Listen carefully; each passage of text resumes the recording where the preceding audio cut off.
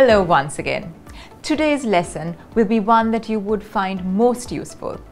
I am sure you all have had to deliver a speech at some point or the other in your life. Even if you haven't, you will have to do it in the near future, either at an institute or at your workplace. Writing a speech is no different to anything else you have learned to write.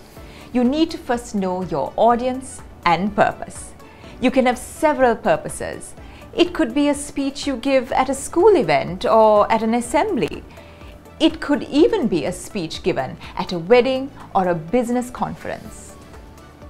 There are different types of speeches, and it is important that we understand them. Remember, for every type of speech, your audience and purpose can change, which would also mean that the language that you use will also change. Let's look at the different types of speeches, and let's briefly look at what we need to consider when writing one. The first type of speech is informative. When writing an informative speech, facts should be presented in an engaging manner. Your main purpose of an informative speech is to make the audience aware of the concepts discussed. Maybe in your school, your principal asks you to deliver an informative speech on COVID precautionary methods. The second type of speech is the persuasive speech. Facts and opinions can be used for this purpose, and this type of speech concentrates on convincing the audience to come around to your way of thinking. Let's say that in your school, as part of the Environmental Society, you have been asked to deliver a speech convincing your friends in school about the importance of recycling. You will have to change the way they think, and that will require a lot of convincing. You will have to give a persuasive speech. The third type of speech is a speech given at special occasions. Usually, we use this type of speech when we want to pay tribute to a person, a place, or an institute. We usually hear such speeches at weddings, parties, at special school functions like Founders' Day. While we learn about some of the techniques you can use to make your speech more engaging, let's also look at how you can write it in a way that it encompasses all those key points that you would like to make in your speech. For this, it is absolutely necessary for you to make a rough draft.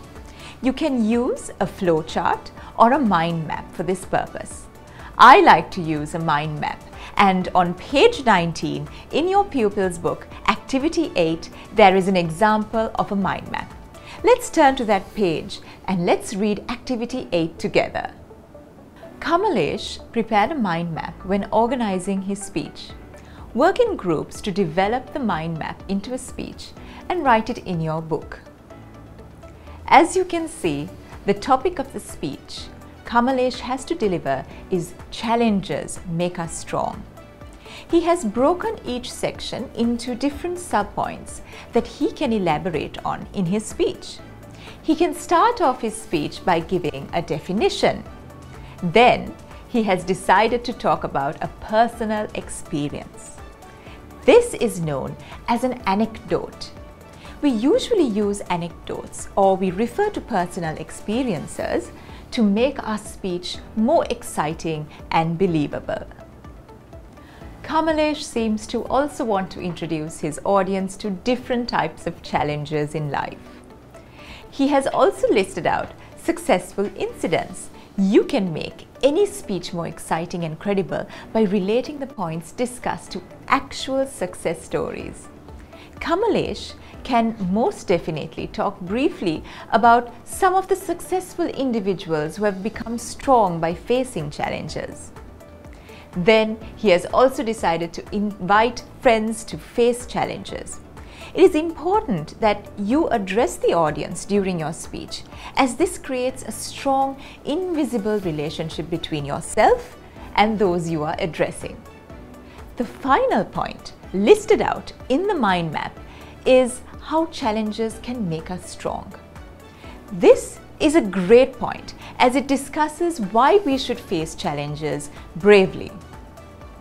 In order to make your speech engaging, there are some techniques you can use.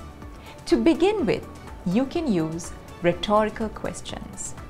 Rhetorical questions are used to create a dramatic effect or to make a point rather than to get an answer. This technique really works when you are delivering a persuasive speech. You can also use repetition. You can emphasize on certain points by repeating them. For example, I can say, challenges most definitely make you strong. Yes, they make you strong. By repeating strong twice, I am emphasizing on the need to be strong. You can also use facts and statistics to justify the points you made more effectively. You can also use quotes. Quotes by important people make your speech more engaging, and it's always good to hear wise, motivational words from those who are successful. When writing your speech, since you are trying to capture the essence of how it would be said out aloud, you will have to use punctuation marks. It's always nice to include punctuation marks to bring out the meaning clearer. You can use the ellipsis, the question mark, the exclamation mark, inverted commas, single inverted commas, and dashes. You can also transfer phrases or words that you want to emphasize into capital letters. Now that we have a basic idea about speech writing, let's look at some possible questions from the past papers of your O-level English paper. You will usually get to write a speech in paper 2, test 16.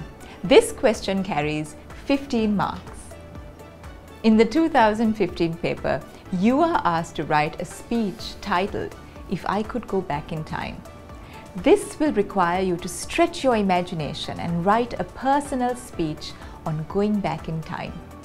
Maybe you can use this topic to display your knowledge on the history of Sri Lanka. That way, you can make this speech informative. Test 16 of the 2016 paper also gives the option of a speech. The title given is Internet, the advantages and disadvantages.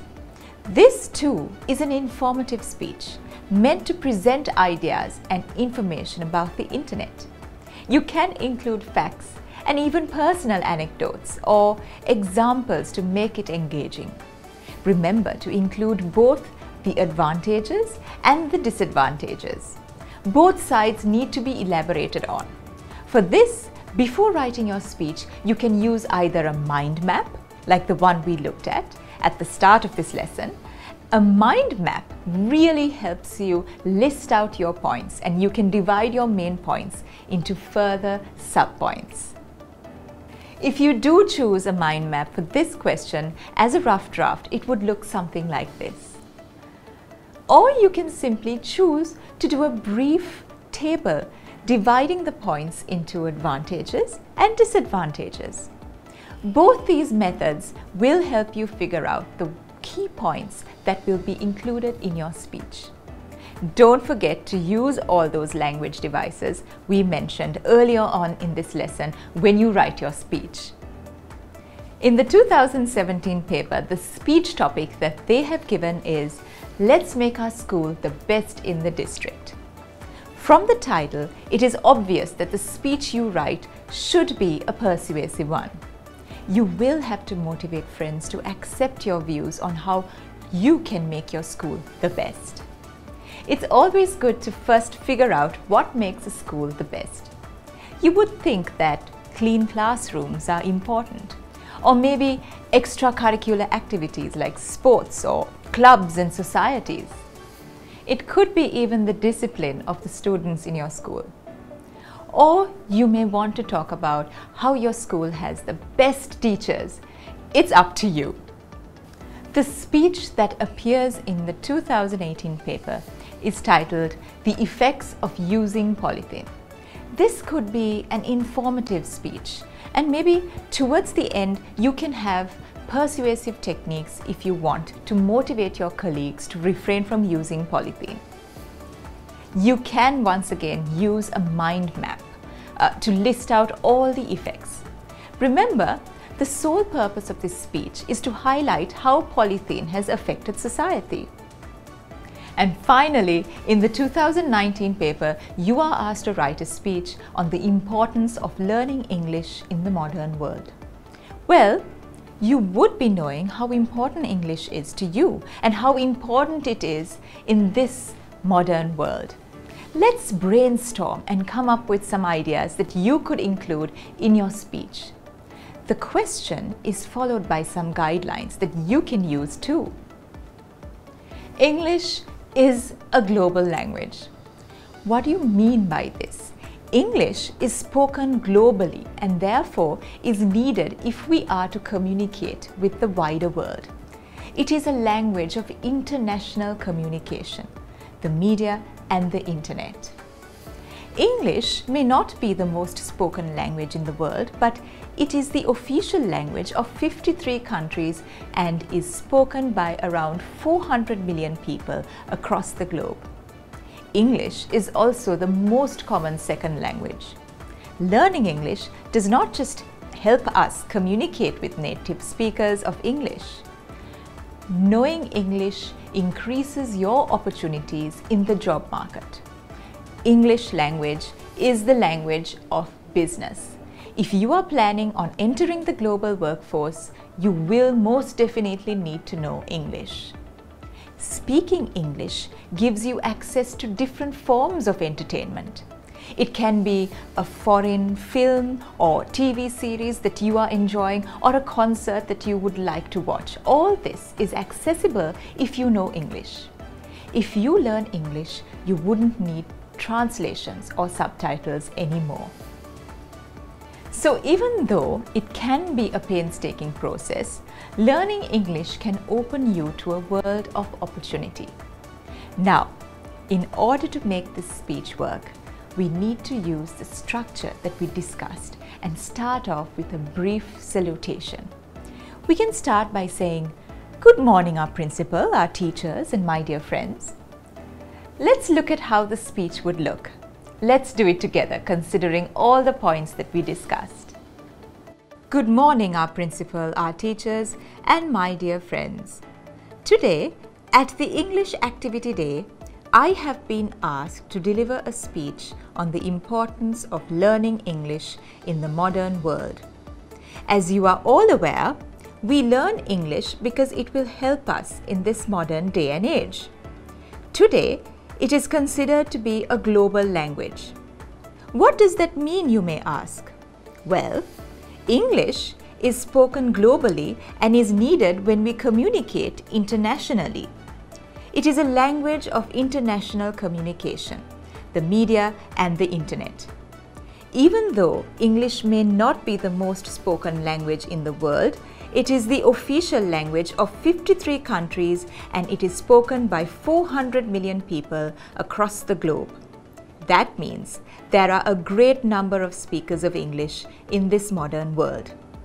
Apart from this, knowing English will increase your opportunities in the job market. English is the language of business, and if you are planning to enter a global workforce, you will need to learn English. Learning English will also help you in your higher education. More educational prospects will open up once institutes know you are proficient in the language.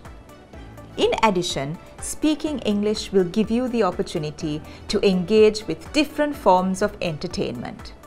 Think about it. If you know English well, you can understand some of the songs that are listened to worldwide. In addition to that, think about the endless amount of movies that are in English that you can watch and enjoy. If you learn English, you would not need translations or subtitles anymore. Even though learning English is a tiring process that requires a lot of hard work and patience, it is worthwhile on the long run. Learning English will open you to a world of opportunity. You would have noticed that I have used a rhetorical question to engage my audience. I have also used punctuation marks for emphasis. I have also used facts and statistics to highlight the importance of learning English. I am sure you have some understanding of how you can write a speech. Remember to use the structure and the persuasive techniques discussed in this lesson.